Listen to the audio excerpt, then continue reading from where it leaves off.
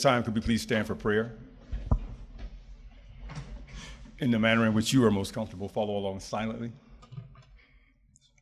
Surely I am being turned to thee, O Allah, striving to be upright to he who originated the heavens and the earth, and I am not of the polytheists.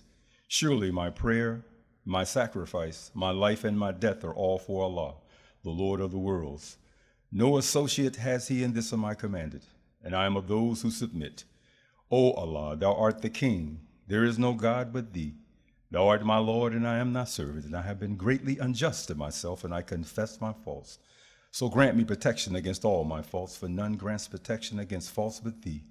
And guide me into the best of morals, for none guides to the best of morals but thee. And turn away from me the evil and the indecent morals, for none can turn away from me the evil and the indecent morals but thee.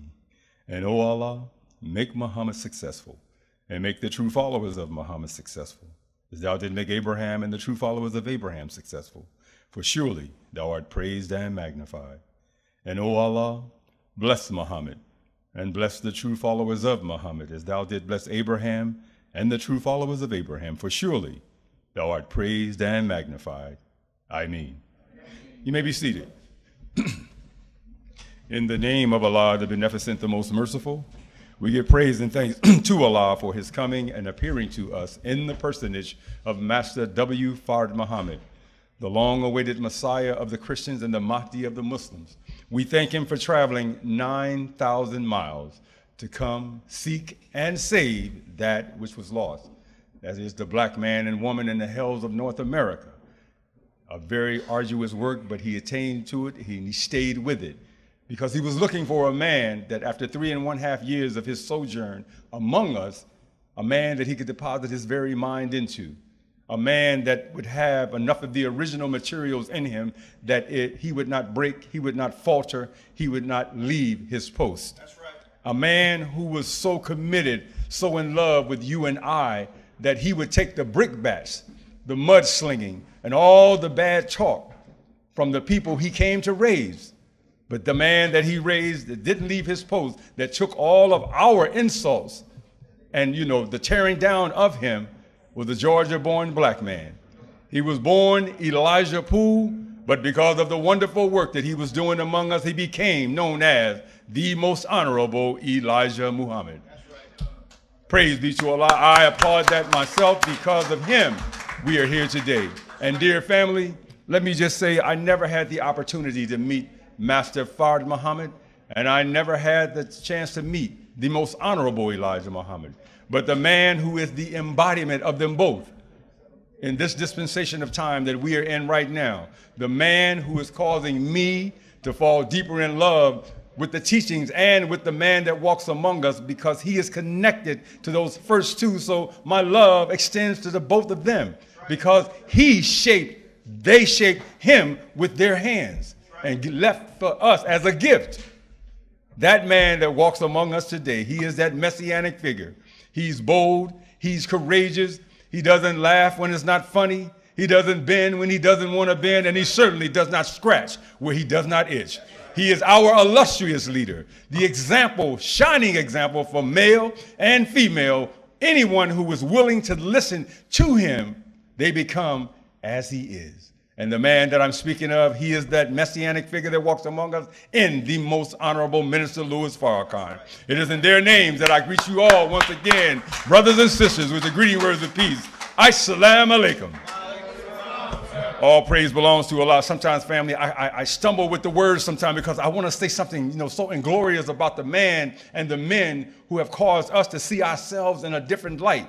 No longer do we have to call ourselves, porch monkeys, Negroes, niggers, colored people, coon, shine, ham bone. No, we are the original people, the black man and woman of the original people of this earth. This is our home. Right. And because of them, we can look at ourselves, hold our heads high, hold our chests out, walk strong, walk heavy on the earth, because they reminded us of who we are. And not only did they remind us, they gave us an example. Come on. And I go right back to the Honorable Minister Louis Farrakhan. That man is awesome. Even he's 90 years old, But he has the ability to do what grandparents and great-grandparents can't do with their own youth. He can attract them. Yes, Farrakhan has the youth. A beautiful black man who, when he speaks, the young people listen.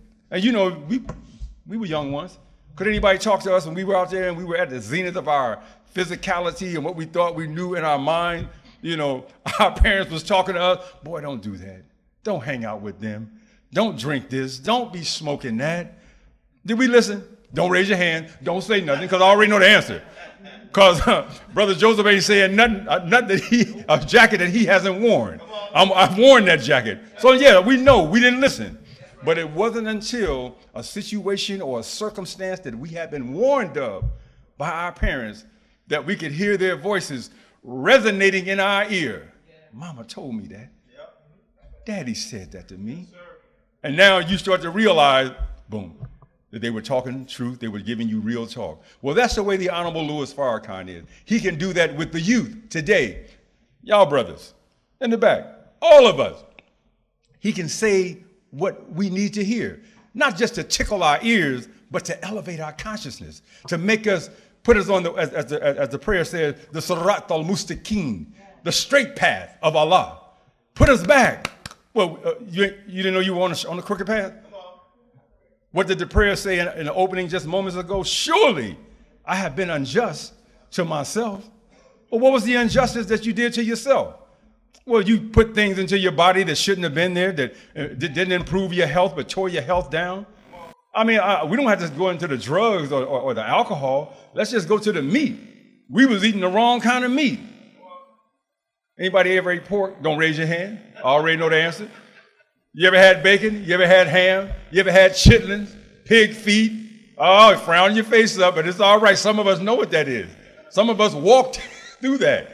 But Allah allowed us to come through it because the good news came to us. The good news came to us in a man. And that man was God himself. So I'm saying all this to lead up to our study group on Fridays. Self-improvement, the basis for community development. We would have still been eating this if somebody, all those things that I just named, we would have still been drinking, smoking, chasing women, chasing men. And you got to say that today. I heard the Honorable Louis Farrakhan say it this way. He said, I try to eat the best food when he had his, situation with the cancer. He said, I eat the best food. I have the best cooks. I live a clean life. He said, I don't eat, I don't drink, I don't smoke. I don't chase women or men. They're like, whoa. Yeah, you got to say that today because, y'all know what's going on out there. Come on now. I'm not mocking anybody, but this is the reality that is among us today. We're walking in Satan's mind. Right. And when you're walking in Satan's mind, anything goes. Whatever God says don't do, Satan says it's okay to do. Right. Yeah, I heard a man just recently talk. I'm going to come back to my point. A man just recently, I was watching a YouTube short. He pulled out some bananas. They were as green as those chairs. And he says, never eat the yellow bananas because they're not good. You have to eat them when they're green. Blend them up and put them into the smoothie. If you eat green bananas, you'll be like a helium balloon. You'll be ready to explode. But he didn't say that. No. We want the bananas for the potassium. When they're good. Maybe they're not all the way right when they're all yellow, but when they start to get those little dark spots on them, that's when the potassium count goes up. But he didn't say that. See, the devil is a liar. And this is another thing that we've been self-improved on, that we can identify the liar when he comes among us. No longer do we take what he say on face value. Why? Because the Honorable Louis Farrakhan has pointed that out to us. He said, no. He always teaches us, and what he teaches us, he always gives us a reference point so that we can go look at it ourselves. He never leaves it out there to say, give us something and just leave it hanging. He said, no, go and look at this. I remember a time the Honorable Louis Farrakhan gave us a book list. How many of us remember that? We had a book list. There were books, some were by the Honorable Elijah Muhammad, some were by other authors, white authors. I remember one, Behold a Pale Horse. He made that prescribed reading. By way of deception, the making of a Mossad officer. He said, well, what's Farrakhan doing? No, he was letting us know that everything that he was telling us had a reference point, and he was taking us to those reference points. Just go back and look for those books because we still need them today. Everything that's going on now, the minister has already warned us about. How many of us remember the 1 year, the time and what must be done? Do we ever revisit that? We usually on Wednesdays, we still have those meetings, as far as I know, yes, from headquarters. But even if you don't, you can pull them up on YouTube. He talked about every subject imaginable. Things that are going on right now. Farrakhan told us, how many years ago was that, Brother Lyle? Yes, yeah, 2013. Come on now.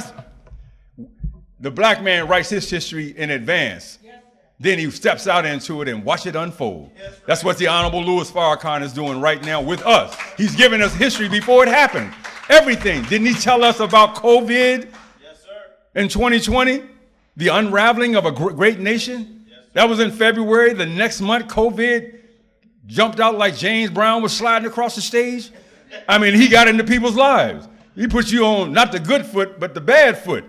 And you were down. Everybody was touched by COVID moving forward. And has it gone anywhere? No. The minister keeps telling us, don't let your guard down. You know, he's like that great referee in the ring that once he, instructs the fighters, the last thing he says to them, protect yourself at all times. That's all the minister is telling us, to protect ourselves.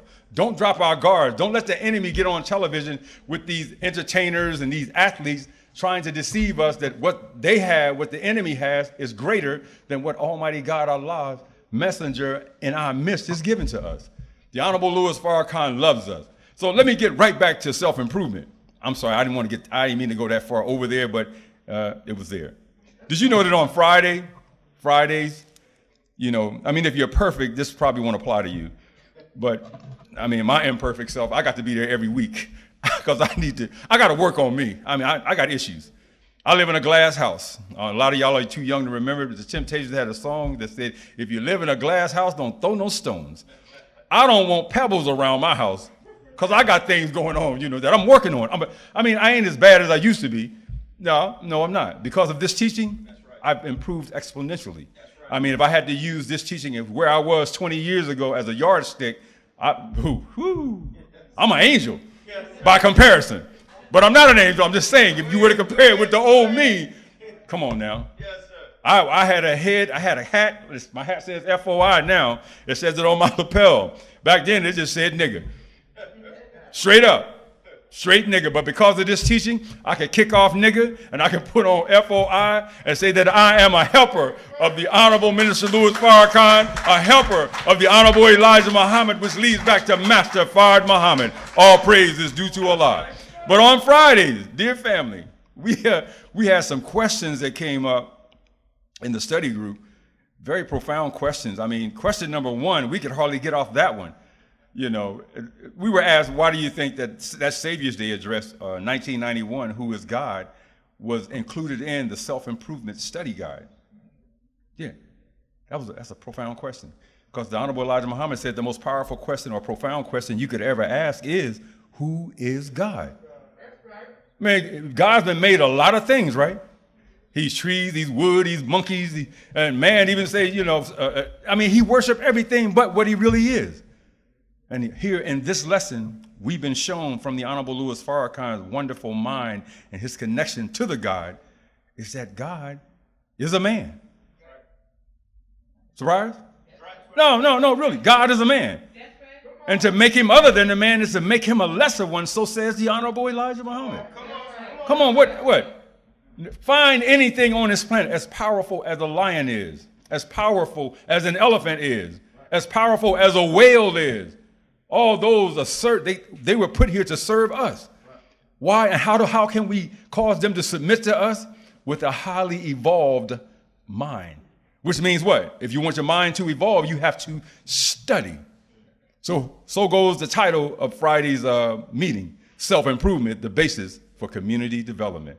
And in the Hadith of Prophet Muhammad, well, let's go to the Bible first.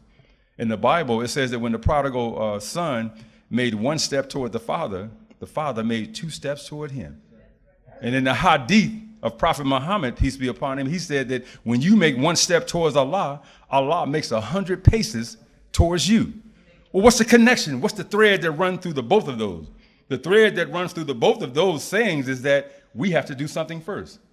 And then the Quran goes on and further says that Allah will never change the condition of a people until they first make a change in themselves. Do you want Allah to help you change? Well, what are you willing to do to change yourself? I was sitting talking to my student in the ministry, student minister Lyle, and Brother Lyle was saying, he said, Brother Joseph, everybody want the post, but they don't want the sacrifice. I said, that's true. Absolutely. Because remember, Jesus had a conversation with a man. The man wanted to know how could he attain to heaven, get in heaven, attain the kingdom. And Jesus told him, he said, well, that's easy. He said, do the law. Man said, well, hey, I'm doing that.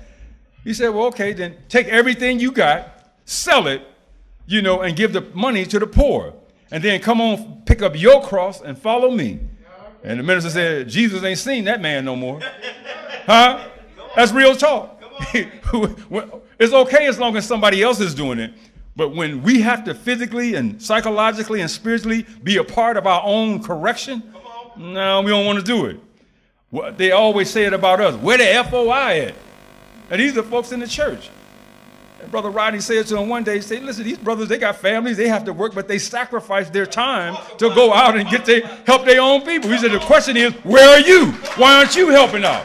How come you haven't joined on with us to go out and get our children back? Those are our nieces, our nephews. Those are our children. Where's your love? Jesus ain't never had no church. Jesus was in the highways and the byways. You can't never say we'll find out where the church of Jesus it was 2,000 years ago. No, because he wasn't that kind of teacher. He was in the dirt. He was in the trenches. He was in the mud where his people were. And he was pulling them up. And that's where you see us today. And that's why they always want to know where the real warriors are. I didn't say soldiers. See, most of those people, when we had a Millions More in movement, and they were talking about going back to the streets, and we were supposed to be training them, most of them were on a paycheck. Yeah. So a soldier does, militarily speaking, a soldier does what he's paid to do. They would have been soldiers if they was getting paid. But you know the difference between a soldier and a warrior? A soldier does what he's paid to do, but a warrior does what he has to do. So if you've ever done this work that we're trying to do now, you are in that warrior class. You can say that you are one of those angels that when Allah calls, you're not just any old angel, you become a havoc-making angel because you will fight hell and high water to go after our people that are languishing in the mud out there in the streets of Philadelphia and all across this nation. All praise is due to Allah. Well, dear family, I'm getting hyped. But I guess that's what I'm supposed to do when I come up here, because my brother is getting ready to come up and he's going to set a fire. I just warmed it up. He getting ready to start a fire. So I hope you got your fire suit, your fire extinguisher, or better yet, do you have a pen and pad? Because you can take some notes. So let's at this time prepare ourselves, open up your hearts and your minds, and bring to this rostrum our brother, a hard-working soldier, the student regional minister of the Delaware Valley, student minister Rodney Muhammad. Let's bring him on with a loving round of applause. Assalamu alaikum.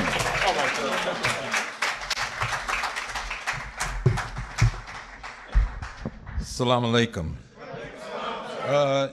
In the most holy name of Allah, the one, the all-wise, the true, the living God, we thank Almighty God, the revealer of all truth, the sender of all prophets, of whom we make no distinction. We do thank him for Moses and the Torah. We thank him for Jesus and the gospel, and we thank him for Muhammad and the revelation of the Holy Quran. As a student of the Most Honorable Elijah Muhammad's life-giving message, I'm most thankful to Allah for his own intervention in our affairs, as it was predicted he would intervene. We thank him for coming to us in the person of Master Fard Muhammad, to whom praise is due forever. We cannot thank him enough for raising a servant, a faithful servant, who did not fail his people after everyone and everything failed them. We thank him for the most honorable Elijah Muhammad, now the exalted Christ, the Mahdi, or the Christ figure of the Muslim world. For the two of them whom I never met, I thank Almighty God. I thank prophecy and everything that played a role in them meeting, because their union produced a spiritual offspring, a man that I have met, a man that has connected me with those that I have not met, that I have access to know them as if I met them. That's right. I thank Allah for the Honorable Minister Louis Farrakhan. I know the love of Master Fard Muhammad. I know the love of the Honorable Elijah Muhammad because of the love that Farrakhan has for the two of them. And that's why he has that kind of love for us. And so we're connected. All praise is due to Allah. So I greet you with our greeting words of peace. Salam alaikum. Thank you all for being out. I want to thank the believers for the wonderful outreach to the community with the food giveaway and things. And what you all just did a splendid job. I could see it on social media. All praise is due to Allah. Thank Sister Linda Muhammad for putting the money up for a truck, I understand, that brought the children water, ice, and pretzels and things like that. And so it's a good outreach.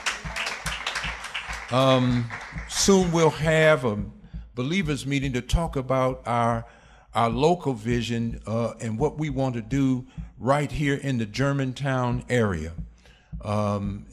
We have to impact the entire city, but you have to really have a good footprint somewhere. And we're at a time that Islam is undergoing its greatest challenge. We're right at the crossroads of many things, and you have to remember, as the Honorable Minister Louis Farrakhan told us Savior's Day in Detroit, America is unraveling. It is the unraveling of a great nation, and everyone that's in her is unraveling. And as we peel back to show who and what we really are, we want to be the real thing. And that's a little bit of what we want to talk about today for the few minutes we have with each other today. But we certainly want to be reaching out to our community. The Honorable Minister Louis Farrakhan reminds us that where we are right now, and you can't deal with black people where you would like them to be. You can't deal with black people about where we used to be. You got to deal with where we are right now. And you have to deal with the state we're in right now. And the Honorable Minister Louis Farrakhan said that the current state of affairs requires the law of Moses. And Moses brought a strong law to bring order to the community. We can't mess around with little social workers and this little weak social scientific approach about where we are right now. It's going to take some strong law, and that means a strong code of conduct. You know, we can't go around talking about the injustices in that. The prayer we pray, oh Allah, I have been greatly unjust to myself.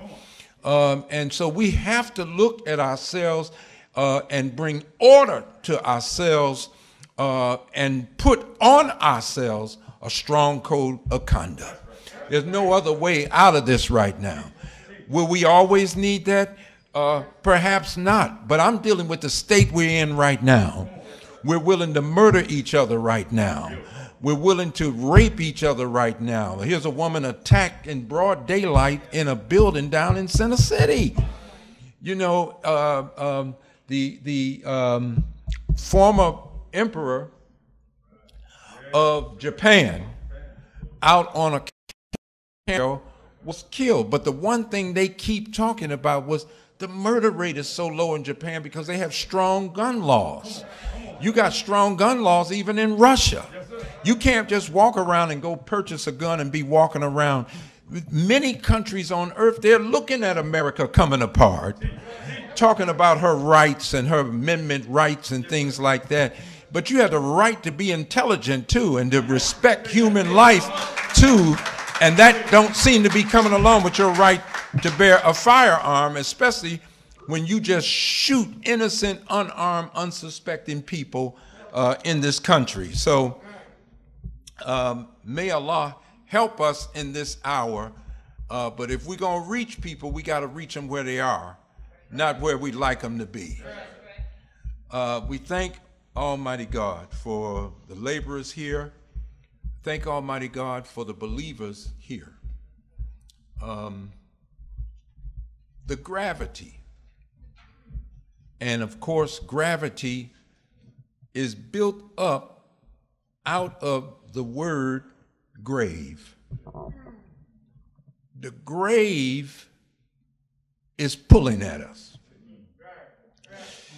Part of exercise, some go to the gym, some go out walking, they hit the tracks, they do calisthenics, some are in martial arts, or whatever we are in, the body wants to build up its muscular content, along with the heart, which really is a muscle, and keep it up, because as we walk on this planet, gravity is pulling at our flesh.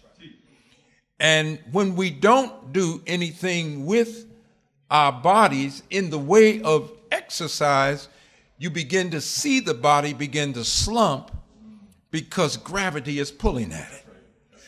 Well, just as we exercise the body, so the spirit needs exercise. Just as we make the body undergo some kind of pain, we say in the gym, no pain, no gain. If there's no pain in the exercising of spirit, no gain for the spirit. And Paul gives a picture of athletes and how they prepare for the Olympics. And when you're preparing for the Olympics, he said they can't live like the average citizen in this world. The average citizen may stop and say, oh, they're selling murder burgers over there, let me get one. The average citizen may stop and eat this, that, and the other, but the athlete that's under training generally has to discipline themselves to a certain type of diet. The athlete that's under training may have to discipline themselves to a certain kind of routine that they're undergoing, not only for the body, but for the mind, to stay focused on the goal, because when they get to the Olympics, they'll be competing with others that are said to have engaged in the same kind of discipline. So it is with the spirit. There has to be a discipline that we hold on to. The first discipline of the spirit, the Honorable Minister Louis Farrakhan teaches us, is prayer. Prayer is the force, he said, that gives us the energy and the internal strength to do God's work. In the absence of it, even as the Honorable Elijah Muhammad said, the prayers that I have given you will build self-confidence. It's hard to be confident in a world where most people are fanning you away and don't want to hear the word of God. Most people are saying, yeah, I'll come around to it. Maybe one day I'll come up to your meeting, but never show up. And just because we're trying to be praying people, just because we're trying to be law-abiding people, it doesn't mean we don't get discouraged by our efforts constantly being turned down. But guess what? Noah was discouraged. Lot was discouraged. And Jesus said, so discouraged were they that as it was in the days of Noah, and as it was in the days of Lot, so will it be in the last days on the coming of the Son of Man. You'll see more people rejecting the truth of God, the message of God, the light of God, and the wisdom of God. But just because you reject God, you can't put God out of the picture.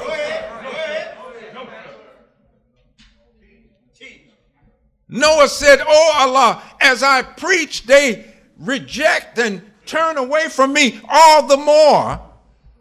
He said, then be quiet and follow these instructions that I'm giving you. And so Noah just followed what God was giving him, and as he took the planks, crude planks, the Quran says, and he began to bang on the planks, the sound of the hammer against the planks was drowning out the sound of the naysayers. Go ahead. The people that were whispering, you couldn't even hear the whisper anymore because the sound of the divine work taking place. In the midst of people that were rejecting the message of Noah, he kept banging and kept building in the midst of people feeling that there was no need for what he was building, but they didn't know that behind his preaching was a reality that was coming. And that reality, when it would hit the people, they would see that what they thought was unnecessary is the only damn thing that will get them out of the hell that they are in. We are in the last days. The Son of Man is with us.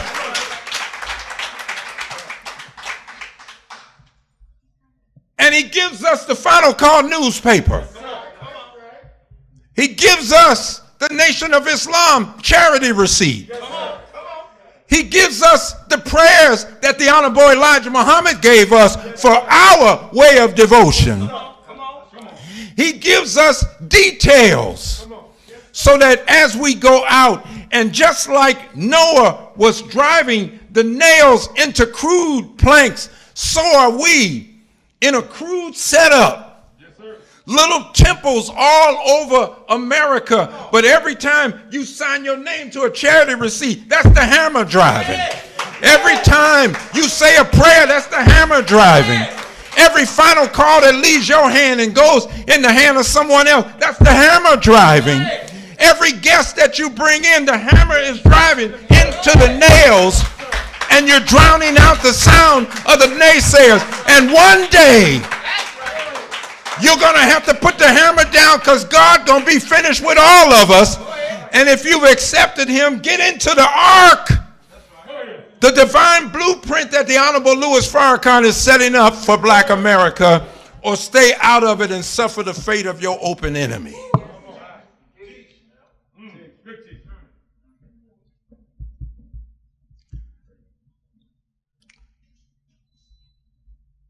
They say angels are something either invisible or something floating around. We say they're men.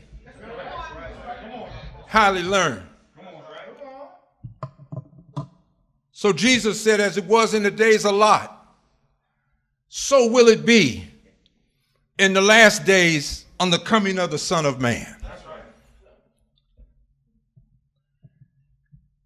In the days of Lot, the LGBT community grew real large. In the days of Lot, they took over the government. We of the Nation of Islam don't make it a practice to condemn anyone that may be in sin against the will of God, because we don't see ourselves as clear of sin. Huh? But God, who is not in our condition, God is in the desired condition that we seek. He's in a position to judge. So he records the history. And some death angels showed up to Lot. The Bible says when the death angels showed up, Lot was at the gate. You know what that means? Lot opens doors for you.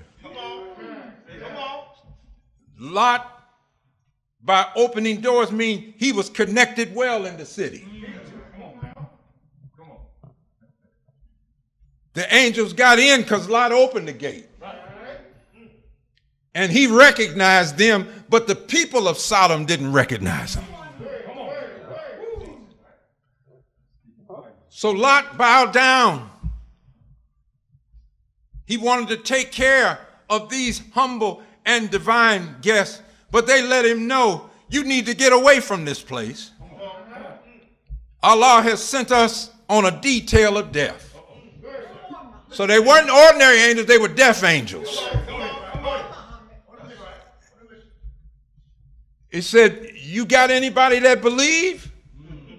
You better get them. Lot said, I got a wife and 2 daughters. Let me go get them. And both of my daughters are betrothed to men, so let me get their fiancés. We'll pack everybody up and go. He went to try to talk to the men that were betrothed to his daughters. Hell, they didn't want to hear it. So you can get so engrossed in darkness, the best preacher can't get you. You may try to make it the preacher's fault, but you're so engrossed in darkness. Jesus says some people love the darkness more than they love the light. So you can show them all kind of light, and they'll go deeper into the darkness. So write them off. Then there were 2 men, but we say angels are floating around. But those homosexuals, they wasn't looking at them as if they was invisible. They was knocking on Lot's door. Lot had took the 2 men to his house. Lot, yo Lot, you got some guests in there. Bring them out that we may know them. See? Now, if you rewind the tape, Lot was with Abraham. And it was so many believers in the mosque that the Bible says the herdsmen of Abraham began to feud with the herdsmen of Lot. I always like to translate it. The lieutenants that were under Abraham started arguing with the lieutenants that was under. Big problem in the house now. So Abraham calls Lot in for a little meeting. And he says, your herdsmen and mine feud one with the other. Let there be no strife between me and thee. We are many, and we should divide ourselves. So Abraham took the believers with him to Hebron. But Lot looked at the cities of the plains, and the Bible said it reminded him of paradise. Maybe we already got a heaven on earth, but the Bible said, but what he didn't know was the abomination of the men inside them cities had already reached the Lord. Now, we already have, as Lot made this choice, a scheduled visit. Lot took his family of believers. Well, I have to keep going over this and make sure I saw it right, because everybody started out believing in God. But by the time the death angels got there, where were all the believers? So we could surmise that the same people that was reaching out that wanted them men started out under Abraham's tent. And the appetites overtook the will of God. Like Minister Farrakhan say, the sun can be shining, but something in the way of the sun keep you from getting the sunlight. Your own personal desire that's not in harmony with the light of God. So all these people got lost and turned out. And the death angels come in already with the assignment for destruction. They're going to let Lot go out and try his little ministry to see if he can save everybody, just so he know that when God make a decision, he already know what he's doing. Go ahead. So you go on and hold a meeting. He couldn't even get his future son-in-laws. And as it turns out, his wife turned around. And he turns her to a pillar of salt to serve as a sign. That's another whole sermon about her turning into a pillar of salt, because salt is a preservative. And even though she's going with her husband, she never believed in God. She believed in Lot, but she didn't believe in Lot's God. But Lot could not convey to you the things that he was able to convey had it not been for the living God. But she couldn't see past her husband. Wow. So, as it was in the days of Lot, so shall it be in the last days in the coming of the Son of Man. So same-sex marriage is going on everywhere and if you take a position against them, you'll lose your job, you'll lose your possessions, you lose your social standing. And then, how did this happen? See, we're in the end time of all of this, and we're furnished with supreme wisdom. Now look what the last man is given in the Quran. He's given the Torah. He's not with Moses, but what God revealed to Moses, he's given that. He's given the gospel. He's not there 2,000 years ago with Jesus, but what was revealed to Jesus is given to him. He's given Kitab, the book, the Quran. He's not with Prophet Muhammad, but what was revealed through Prophet Muhammad, he's given it. Each of these books has wisdom, but that ain't enough. The Torah got wisdom. The gospel got wisdom. The Quran has wisdom. But after giving him the Torah, giving him the gospel, giving him the Quran, he says, and then he gave him wisdom. See, he took him to the root of wisdom. That's supreme wisdom. That's what God is operating with. Supreme wisdom. Why? Because with supreme wisdom, he can destroy the devil's world in a day and not fall victim to the devil's civilization.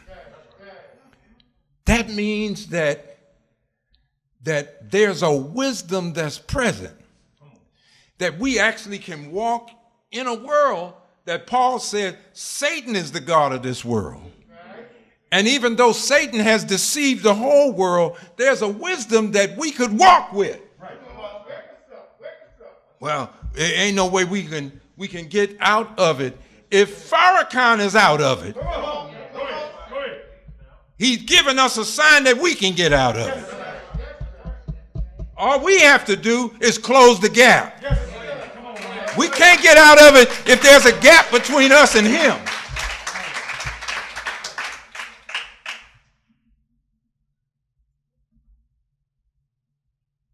If supreme wisdom is to come, some supreme teacher has to be present to give it to us. And we don't know if it's superior until we get it. And then try to apply. See, wisdom is not knowledge. We think just knowing a lot of stuff, that don't necessarily make you wise. That's why the Bible don't say pray for knowledge. It says my people suffer for a lack of it. But it didn't tell you to pray for knowledge. It told you pray for wisdom. Because wisdom is knowing how to use your knowledge. We got black folks with PhDs, master degrees, and everything, and look at our condition in America. So just knowing something ain't enough. We have to The Honorable Elijah Muhammad took people that hadn't finished high school and did more than people who've been through the colleges and the higher institutions of learning in this country. They marveled at the Honorable Elijah Muhammad's work because of the unequaled wisdom that he was functioning with. So when we were at the Watergate Hotel, the minister didn't say the knowledge of the Honorable Elijah Muhammad. He said the wisdom. The efficaciousness of the wisdom, you can't even dispute it. See, when you can't dispute something, you don't need a fan club. Even your enemies bear witness. You got it going on.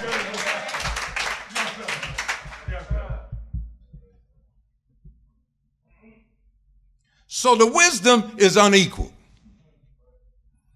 People come, and the Honorable Elijah Muhammad said, don't play with his teaching, but we play with it, and we leave to go try to find something. Usually, you just have to go and try to tolerate wherever you go and whatever level you want to function at. But if you want to go and function at a supreme level, you have to entertain this. As Sister Ava said, the enemy over us, he can't even write a commentary on this. He doesn't know what to make of this.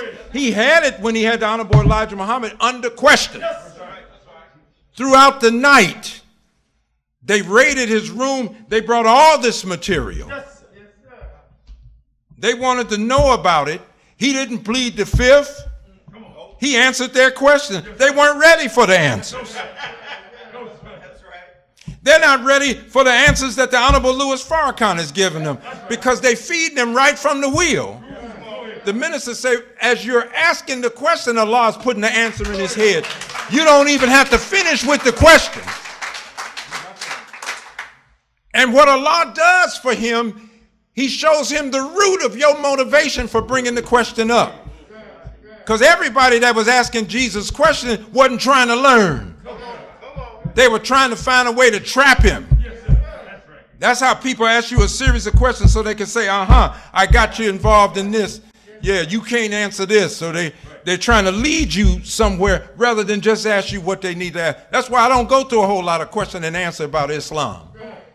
And you don't want to take $2 out and get a Final Call newspaper. Because if you get the Final Call newspaper and go to the back page, you can deal with what we want and you can deal with what we believe. Now you're ready to ask some questions. Don't let nobody drive you down some little old rabbit hole about some little point they're trying to make. The minister already said the Islam today ain't about how well you do salat. The Islam today is not whether you fast in Ramadan or not. The Islam today is to get your behind in the street and get our people who are uncivilized. And as long as they stay that way, God's going to hold us responsible.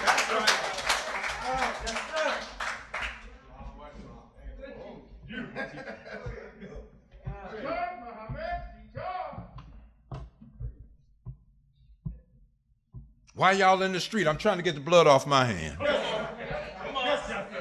That's right. Yeah.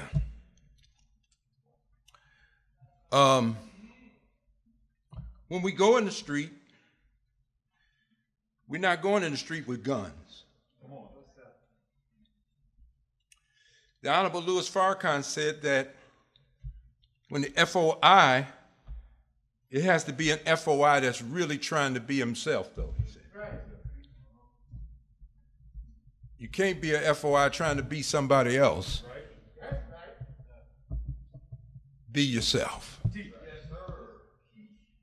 But he said when you do that, God has you traveling in an atmosphere that you walk right into savagery, darkness, confusion, misguidance. But the atmosphere that you're traveling in, it don't unnerve you. Take that paper. I don't want that damn paper and that. Thank you, sir. Just have a good day.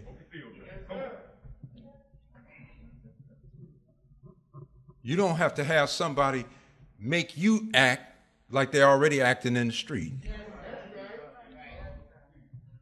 well, I told you, nigga, don't be doing this, that, and the other. And he didn't cuss back at me. That's unalike. What's up with them?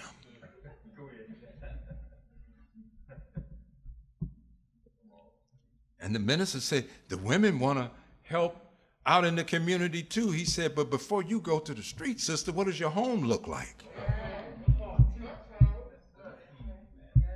We may think that's unimportant, but you know, people tell me, we need to talk to these young guys on the street. The street ain't dysfunctional. They on the street because the home is dysfunctional. You telling me somebody's in a fine home, and I'm not talking about whether they live in Germantown or Mount Airy or something like that, but a fine home is a home where things are decent and in order. That don't take a mansion. That don't take one of these suave-looking condos. We lived in little homes and stuff with 3 steps out front. You got you some bleach on Saturday morning. Come on, somebody. Clean your steps off. How about that? You cleaned your house. I remember when I had my first apartment, man, you put Aretha Franklin on. And it's playing on the remember we had the, what was it, Pioneer or Panasonic turntables. And yeah, you put that on, you just get you some Clorox and some other stuff, you mop your floors and stuff. We ain't got nothing but pillows in there. We didn't have, you know, and but your house was clean.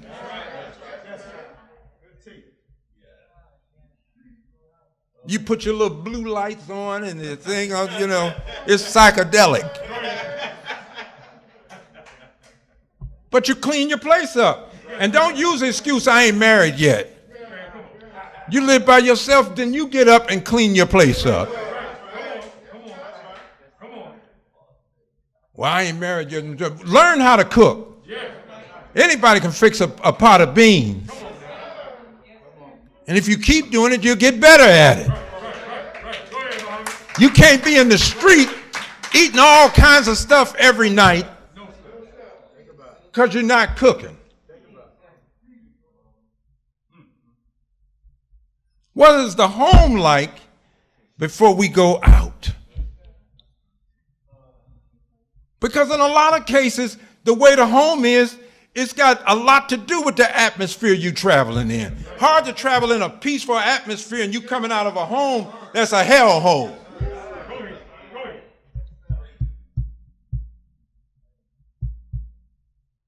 So let's not worry about the streets till we worry about the home.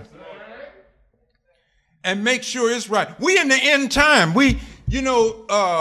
People from thousands of years ago, you can read something and you can do something over and say, we're going to do better this time. See, the nation failed once. Now we got a chance to do better this time. But that's mercy, because really in life you don't get do-overs. You got to live with whatever mistake you made and just try not to make it no more. So this is the last walk we have. And from the words of the Honorable Minister Louis Farrakhan that I'm getting is, we about to face something that no other righteous community ever faced. We're not getting ready to go through what they went through back during this time. What you and I are about to go through is something worse than what they went through.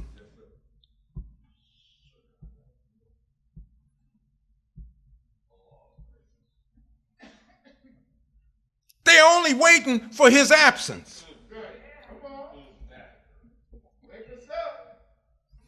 I looked last night, I woke up about, because I went to sleep early, I woke up about between 1:30 and 2. So I'm fanning through and I found the movie I like with Gregory Peck, The Boys from Brazil. And, it's based on a novel, but, the mad Dr. Mengele,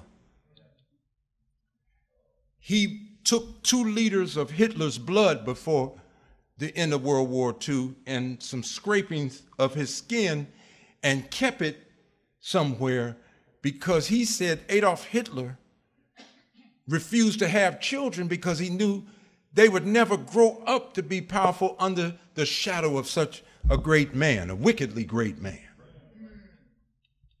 So Dr. Mengele was trying to clone him. And he made like 94 clones and had to plant them in families that were the same type of family Adolf Hitler grew up in.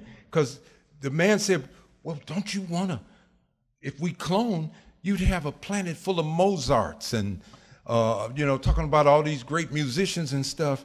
He said, yeah, but when the father's a civil servant and dies at 65, while the mother is 42 years of age, that's not Mozart. Lieberman looked and said, when we look at all the dynamics and the environment that he got to grow up in, he's trying to reproduce Adolf Hitler. Because Hitler said, only a clone, the original of me. Now, they think like this already. Stem cell talks about growing another organ and that. So cloning a human being, I believe they've already done it.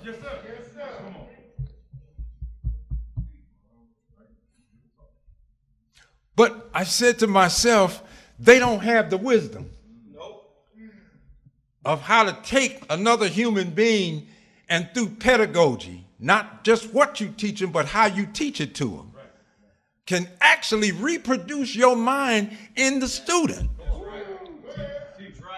That's why Master Fard Muhammad said that he could make one just like him. And when he did it with Elijah, Elijah looked at Farrakhan and said, Allah has made me to take his place among the people. I'm making you to take mine, the progressive tense, right? I'm able to take you through certain steps and things that your mind will be built up like my mind is built up. That even when I'm not there, I am there because I've reproduced myself in you. He just needed a humble servant. Now, he tells Elijah, Master Fard Muhammad, I will only accept myself in them.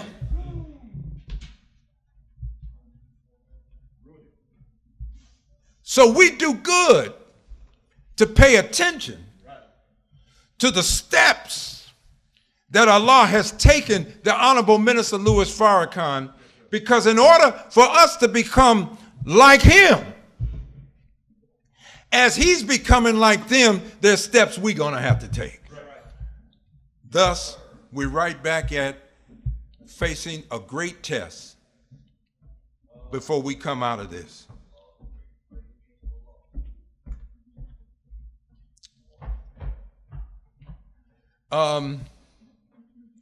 In the end time, the Bible calls the book Revelation.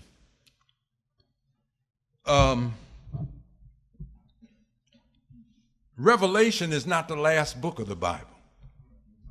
According to the Honorable Elijah Muhammad, it's the first book. The Bible starts out with a revelation coming to Yaqub. When you pronounce Yaqub in the Hebraic tongue, Hebrew, it's Jacob. So when you go to Genesis, that comes from the word genes, you see Jacob doing a genetic work, only they take human beings out and they put sheep in there. So that they can symbolize it with sheep, but he starts out with black sheep and then they start spotting them, and pretty soon he ends up with a whole spotted herd, but the sheep were black when he started. Because Mr. Yaqub started out with black people. He did not leave on a boat with white folks. Y'all better listen there. 59,999, they were not white, they were black. And it shows you can get angry enough, disappointed enough, that you're willing to turn yourself to a process that'll make a devil out of you. The minister said, oh yes, we always had dissatisfaction, but it was what you call positive discontent. Positive discontent says, you know, I live here, but I'd like a better place. Positive discontent says, I'm driving this, but I'd like to one day get that type of vehicle and do something better. Positive discontent says, this is what I'm making now, but I want to build something so that it makes even more and I do better. That's positive discontent. But when you're disappointed about wanting God's place and you can't have it, that kind of disappointment, that's not positive discontent. And so what it ends up being is that you desire, but you cannot attain. So since I can't attain God, what I'm going to do is mess up the people that's trying to follow you. When he says, not only will I come from the left, not only from the right, from before them, from behind them, but even on thy straight path. What does that mean? I'm coming right up in the house of religion. That's why in the end time, family, you know, it's not just principalities and rulers of darkness, it's spiritual wickedness in high places. Men and women of the cloth involved in a satanically energized world that we're in. And so I started out talking about gravity because it comes out of the word. The grave is calling for us. And if we don't hear God's call, then I can guarantee you the call you hear is for the grave. That's why the minister said, look, he's a traffic cop. When I was coming here today, because the fire truck had to come in, somebody was coming around. They thought we were just slowing down. They wanted to go. They said, hold it. Fire truck is trying to come in. So when you're a traffic cop and you see traffic coming, you put your hand up. That means stop or slow down. Well, a traffic cop is slowing up our walk to the grave. We shouldn't be rushing to the grave like we are right now. When you live under confusion and darkness, when you live and you're in a more savage state, even though you're in a human form, you live like a savage, you're rushing to the grave.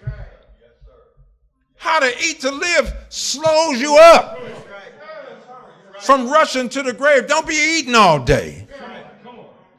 And then he gets to the point, don't eat unless you're really hungry. Don't look at a time and say, well, I should be hungry. It's 5. If you're not hungry, you know, drink some tea or something and keep going.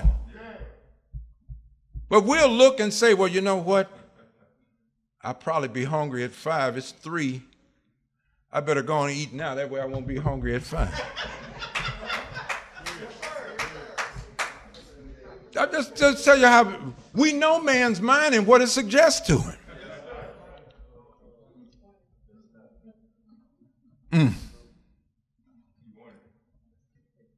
These are lessons that the devil wants us to forget. They're traveling with the wise man, and the wise man is operating under a level of wisdom never seen before, never heard before, never experienced in a life before. So you can't have a comprehensive knowledge of it because it hasn't been here before. It's so deep that the Honorable Elijah Muhammad had to tell the minister, brother, you don't have to study. And immediately, with our limited knowledge, we think, oh, you know, you can just be in the spirit and you don't have to study. The minister said, that didn't mean I didn't have to study. What he's telling me is something's going to be revealed through me. I can't study what ain't been revealed yet. He said it's only after it comes through me. Once it comes through me, now we can look at it and begin to study it. Are you following what I'm saying? God studied 42 years before he came to get us. How would he not have to study? But that tells you that we don't have everything. For the Honorable Elijah Muhammad to say, brother, don't change the teaching while I'm gone. And if you are faithful, watch what he said. I'll bring the new teaching to you. Oh, so there's another teaching coming. Right.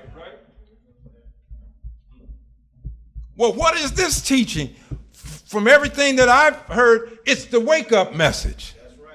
It's designed to wake us up. We don't realize how far down we were in moral and spiritual death. It kills the mind. The mind can't even have vision. So men get up with no vision. You're destined to just walk the hood,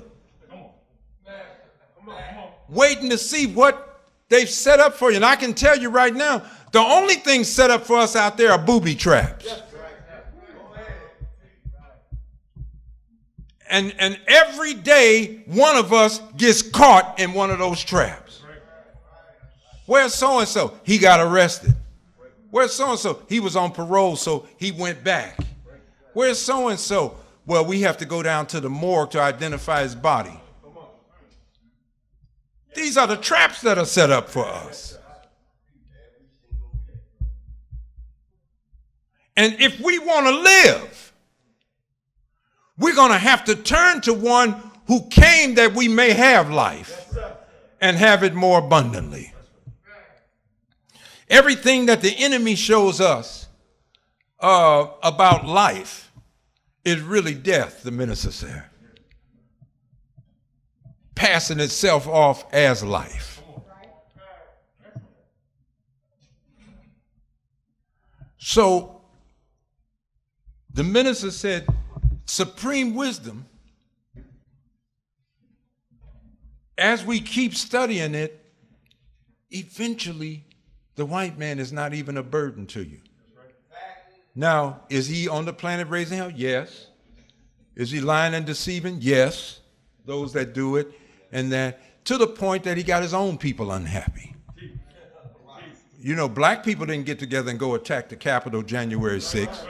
White folks got together to do that. Black people are not on roofs shooting down all kinds of people and everything. They're falling apart. And even though they're in rulership, they're unhappy with their rule. Supreme wisdom is supposed to take us away from him even while he's here. And start building your life based on the unequal wisdom that's found here. What does that mean? That's a small sign that you're the one person on your block that's not victimized. Doesn't mean we're all the way there yet. He's going to keep trying to think. You know how they can scare us? Remember we had Dick Gregory before? And he said, white folks just know how to scare the hell out you. The mailman stopped by and leave one letter. He said, you can pick it up and said, final notice. He said he looked at it, final notice. That means I won't be hearing from you no more. No, think about how he has things set up to scare you. This is the last time we'll be contacting you. Or some law office. You see the little letterhead up there, and here they come. With some, as if you can't go get a lawyer and refute something.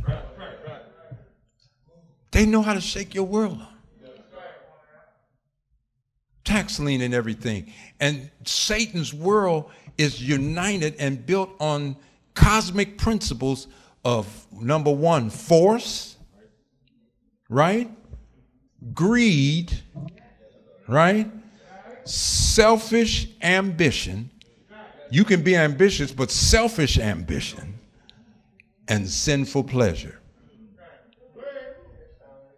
That's what his world's built on.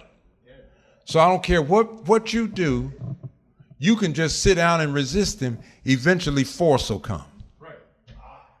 Some people said, well, you know what? We're not really citizens, so we don't have to pay a mortgage. I get it. You know, you say, but you don't know enough about all that. Now, the Honorable Elijah Muhammad, he paid a mortgage. The Honorable Elijah Muhammad paid taxes for the businesses that were supposed to be taxed. But you say, okay, we were brought here as slaves. We're not real citizens. I'm not going to pay a mortgage. Okay, he's going to send you some notices. He's going to warn you of the delinquent state that you're in, right? And eventually, as you ignore all those, just keep sitting there. Force is going to come in. They take something up at your door. This property has been seized.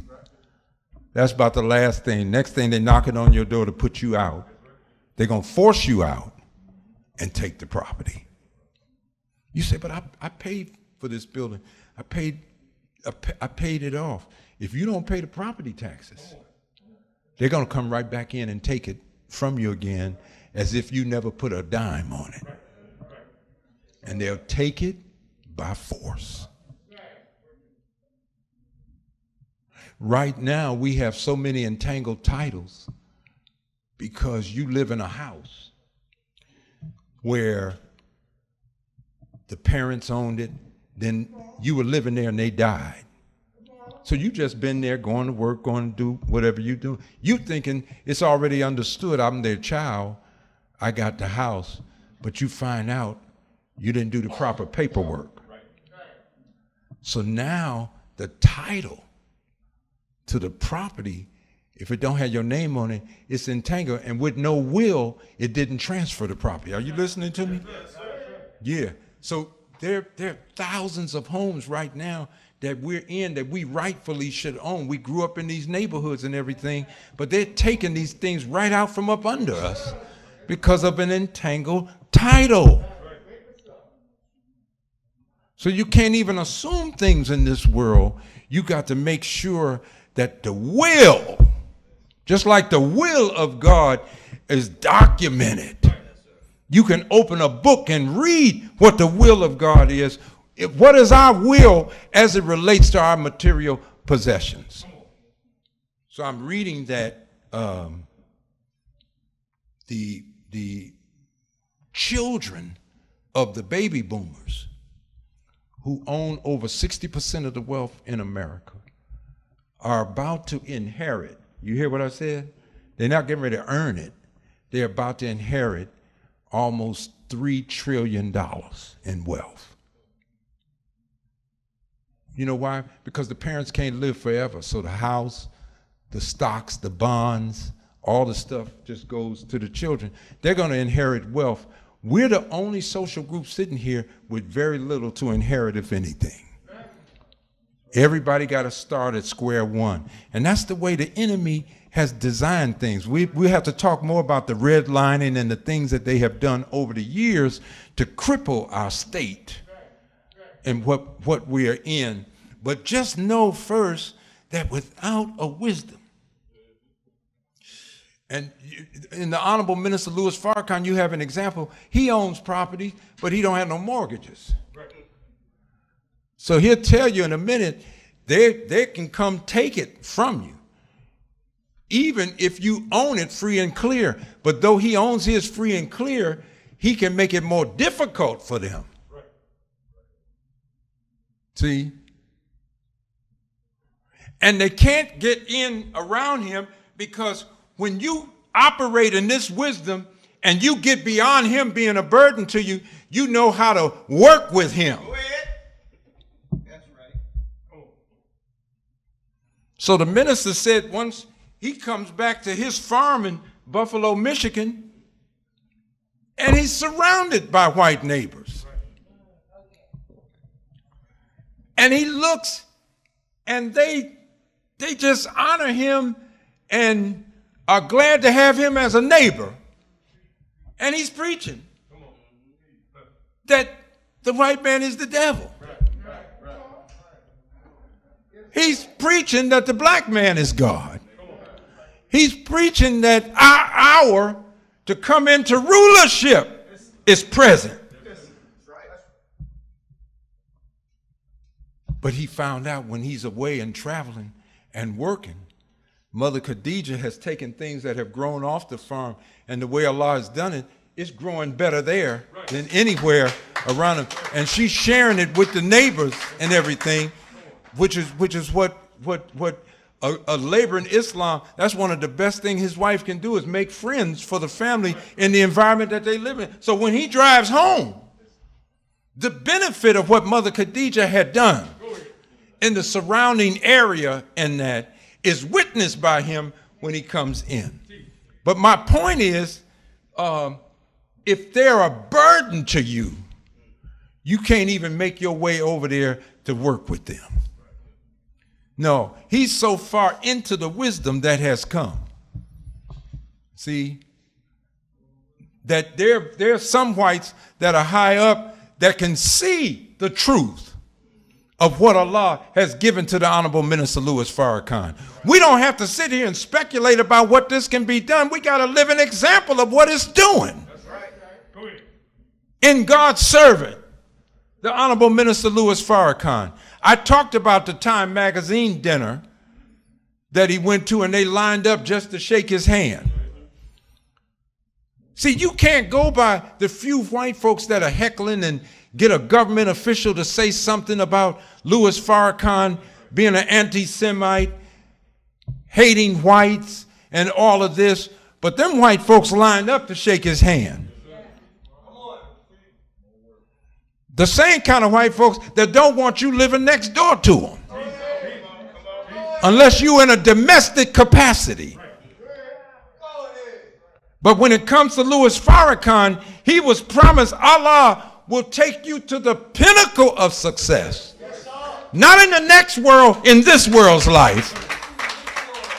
Where Satan rules, God is going to cause you to be exalted. See, it's Allah who promotes and demotes. This is all we have going for us. We don't have nothing else going for us. You can't add to this. This has been carefully thought out over trillions of years. He knew exactly what would bring us up. If he could recite 6 cycles of history going back,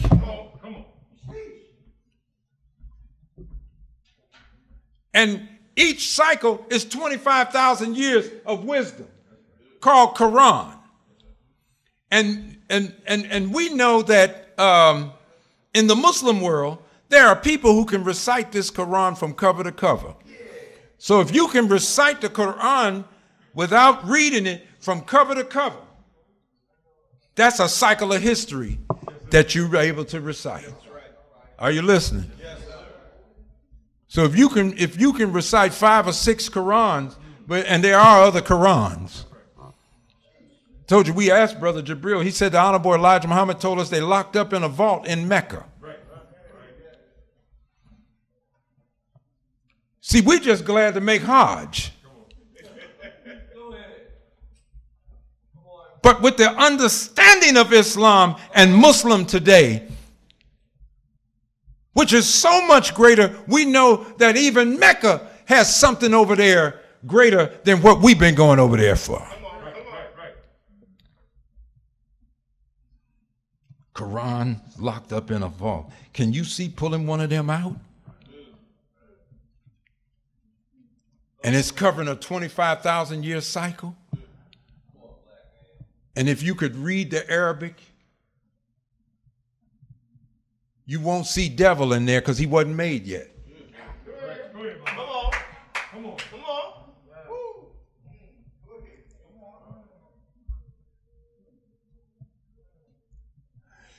You won't see the wars and the murder that's going on now reflected in the scriptures because this hadn't started on the planet yet. All that's in this cycle. And what we know about this one that comes is that those that make the cycle and tell you when it's going to begin and when it's going to end, it says they saw no end to his wisdom. So if they saw no end to his wisdom, then this one, he's breaking up the cycles. And he'll go beyond a 25,000 year period. What kind of book will you write for that? Because as good as this Quran is, 100% truth, the Honorable Elijah Muhammad said it only takes us to the door of the hereafter. You can carry it with you, but it won't do nothing for you on the other side. You say, well, no, I need to read about the devil. He won't be there. You reading about somebody that's gone now. So these books can't, what I'm trying to tell you is Bible and Quran, they can't serve us beyond. This is the time that their utility is the greatest for the human being. And our failure to take full advantage of them will be our own detriment. So family, the week's coming, we want to dive into the nation's program. We can't get away from that. Repetition was the way the Honorable Elijah Muhammad taught. That's the way God teaches. You say, has God run out of information? No, he realized we ain't really drinking what he gave us already. He has to keep repeating it. You got to keep hearing it. And the Quran says a reminder is a prophet to the believer. Anytime you see somebody getting a divine reminder and they're cursing it, they stop believing.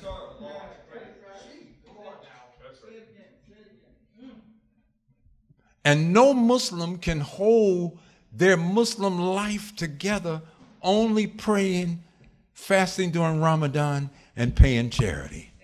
And this time we live in, the minister said, if you're not working, that's why your spiritual life is falling apart. And the work of the civilized man is to make sure that the uncivilized are getting civilization. That's the Islam today. That's our way of devotion. Thank you for listening. Assalamu alaikum. Look. All right, family.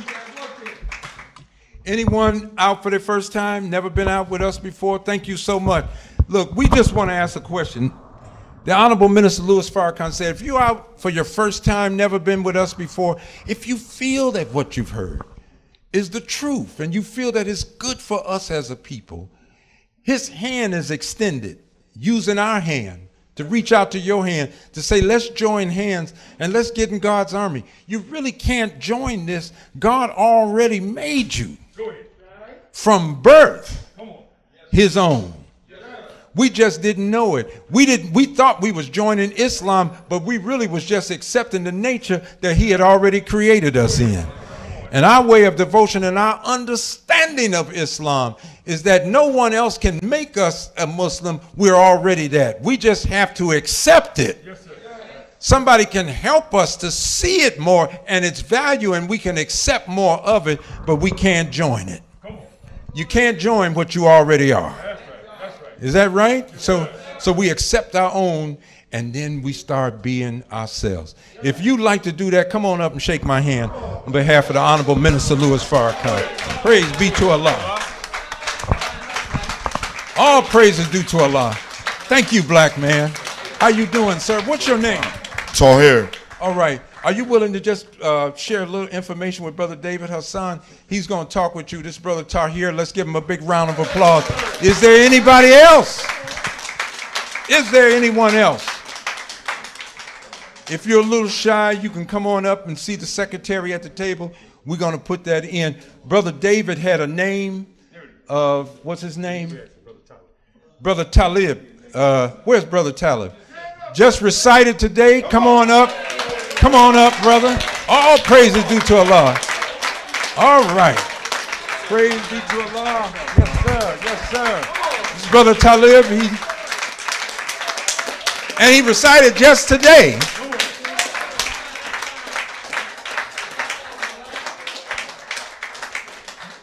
We got to learn our home.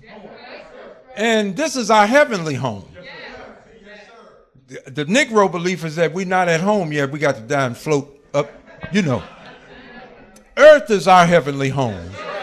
You just got to start living heavenly while you're, instead of earthly. How about that? Huh? So it's an elevated state of living right here on this planet. And it makes you travel in a mental atmosphere, you know, where you're not bugged down with all this stuff. You know, why be bothered with killings all day? Who gonna get killed today? Who am I gonna kill? Who gonna try to kill me? And that, man, that's not the kind of life God wants us to live. So all of our young people, we got to make all men and boys join the FOI. Thank you, Brother Talib. Thank you so much. All praise is due to Allah. Long live Muhammad. So Brother Joseph's going to come and finish off our meeting, but we thank you so much, beloved, and we hope you keep coming out. We have some community meetings getting ready to start, and so we hope you'll be on board with us. We've got to do everything we can in these final hours to reach our folks, okay? Thank you again. Assalamu alaikum. All praises due to Allah, dear family. Let's give him another round of applause. Our Delaware Valley Student Regional Minister, Rodney Muhammad.